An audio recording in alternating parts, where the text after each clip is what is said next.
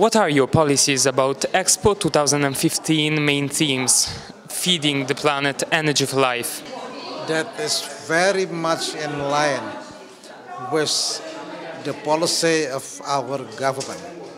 The concentration of our government is in food, agriculture, and maritime.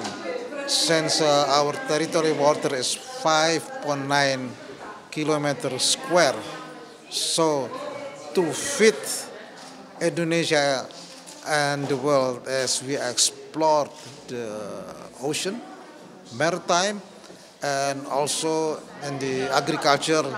So when I heard about that the WEM, the World Expo Milano 2015, is feeding the world, is very much in line with us, and that's why we are happy to know that, and we will fully support the WEM 2015.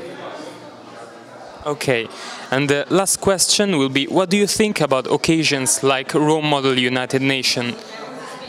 I think this is a brilliant idea of the Louis University, because you know why is the UN set up in the 1940s? It's just to help the world from so many conflicts and also to overcome hungers.